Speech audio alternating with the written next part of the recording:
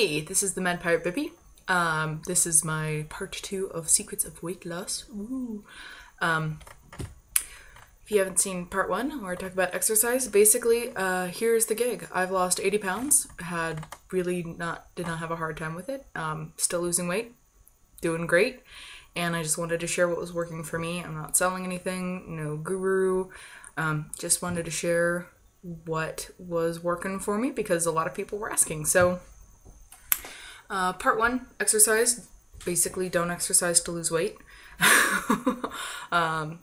And part 2, part 2 is food. There aren't a lot of people who are severely overweight. Now I have the hiccups, great. Not a lot of people who are severely overweight who don't have some sort of issues with food. And I have super bad ADD and was reading some studies to see what I could do to try to support my ADD and ran across something interesting. Some group took a bunch of people who'd recently failed at a diet. The people who did worse on the diet, they ran them through an ADD assessment, and most of them had mild ADD. So it looks like people who consistently fail at diets have some sort of fairly mild ADD to fairly extreme ADD. I have super, super intensely bad attention deficit disorder. So if I was going to be successful on any kind of a diet, I knew I was going to have to do something to support whatever I was doing because it wasn't going to work. So I'm a big believer in automation. What I did was I joined a CSA that delivered, and I made sure that they delivered. So pretty much anywhere you are in the country, you can find a CSA. It's community supported agriculture. You get a subscription to a farm, and they do a variety of things on the farm. Most of them are organic, and you can basically get a weekly or monthly supply of high quality organic, healthy, seasonal, locally produced vegetables. And this is really, really healthy for you for a ton of reasons that have nothing to do with weight loss, because they don't travel as far, the produce is fresher, there's more vitamins, there's more bioavailable minerals, yada, yada, yada, yada, all sorts of great stuff. So the real trick is it completely takes grocery shopping out of my hands. It completely removes impulse buying out of my hands because I have a very hard time not impulse buying. And it just makes sure that there's always fresh vegetables and fruit in my house to eat and to cook with. Whenever the house gets low on food, I would freak out. I would buy a whole bunch of starch because starch is cheap and it stores, and we have a whole bunch of food that then isn't extremely healthy but is shelf stable and will stay around for a long time. And anytime we got low on food, I would go and buy a bunch of ramen just so we would have food in the house. And that sort of falls into item 3, which is emotional crap, but we're just talking about food right now. So, I haven't worried too much about sticking to a diet. I know that diets are basically the new religion in this country. If you really want to start a religious war, you don't worry about Protestants versus Catholics anymore. It's, South Beach versus Paleo or Atkins, pick one. People get really, really, really, really into their diets. And, I have my own opinions on what works and what doesn't, but it really doesn't matter what diet you're on, and I really don't worry too much about staying on a diet at this point. I mean, I may 1 month decide to just really work on eating clean, but basically, meats are good, fruits are good, vegetables are good, wheat is bad, processed food is bad, and butter is a moderation thing, and I love butter. Margarine is bad, processed, lots of chemicals. We don't want that in our bodies, and there's other side effects. So as long as you sort of stick to eating things that were plants or were eating plants, you're gonna be doing better than 90% of the people out there. Humans weren't really designed to eat a lot of grains, so sort of keep grains to a minimum. I love to bake. And corn is in everything processed, so it's really hard to stay away from corn and wheat, especially when you like making cookies.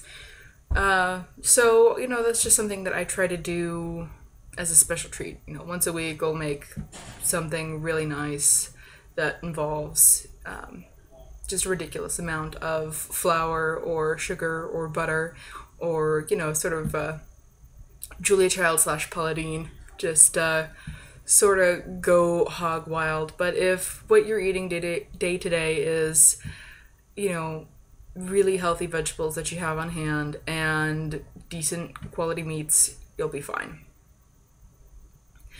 And one of my best friends lost a huge amount of weight going raw vegan. I've got other friends that have lost a huge amount of weight going paleo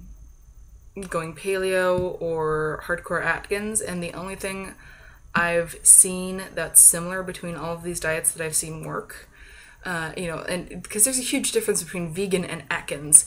You know, one is all vegetables and fruit and one is all meat, and the only thing I've seen consistently is they get rid of processed food and they get rid of flour and grains. So I just try to keep grains low.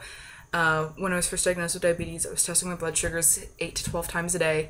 My fingers hurt so bad. But every time I ate anything, I would write it down, and I'd write down what my blood sugar reaction was to it. And I tried both the raw vegan green smoothies thing, and I tried the paleo, and those both worked.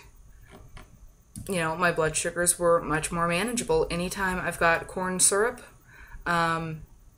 it's just really hard, and wheat is my kryptonite. I freaking love pasta. I love baking.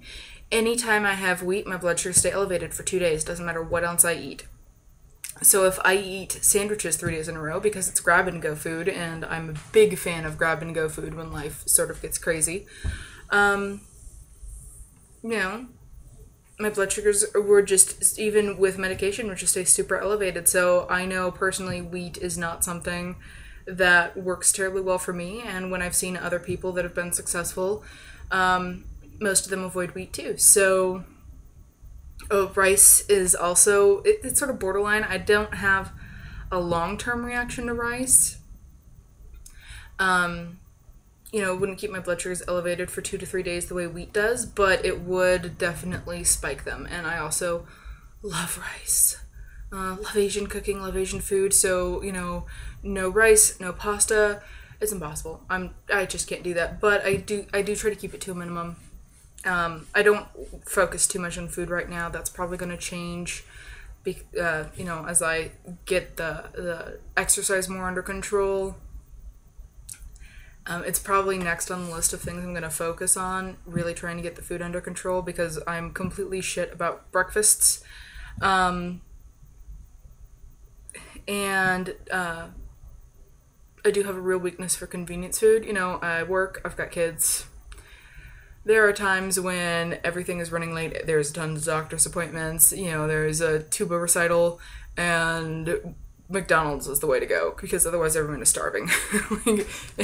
and that's only if the McDonald's doesn't have a line in the drive-thru. It's got to be fast. So, trying to go ahead and cut the use of convenience foods down to a minimum.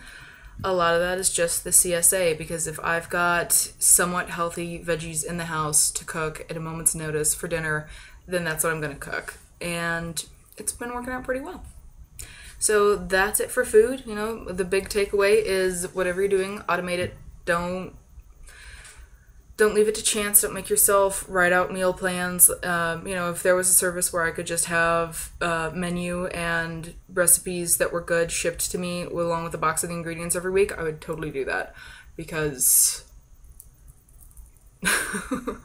you know, that's just, that would completely automate it. And the only way I'm ever going to be able to handle the food is if I'm not handling the food. So make the decisions way at a time and let it go. I'm also learning how to cook with a lot of ingredients I normally wouldn't cook with and that my mom never cooked with. So this week I'm going to have to do something amazing with beets and beet greens. I've had beets like 3 times in my life, so, and didn't really like them then. So I'm going to have to really work hard to find something delicious to do with beets, because they're healthy. And that's pretty much all there is to say for me at this point about food.